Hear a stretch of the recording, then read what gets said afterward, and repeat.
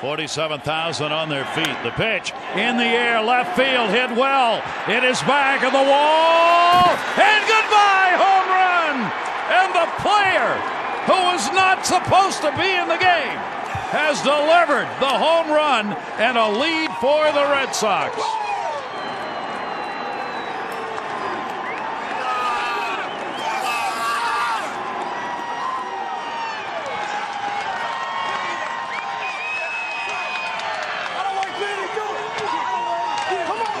Big Papi in the top of the 6th inning, calling his own players-only meeting, saying, come on, we know how to do this. We've done it before.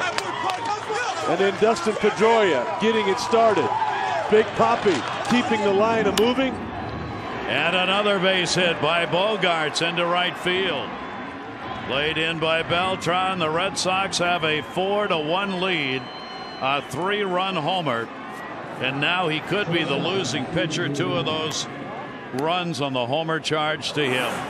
Gomes was not in the original lineup, as you talked about. Shane Victorino took batting practice, didn't think he was good to go. Jonny Gomes did not have a hit in the World Series. He grounded into a double play his first at bat, but then seemed to get locked in, and all of a sudden the Cardinals go to the bullpen, and Jonny Gomes deposits the baseball in his bullpen.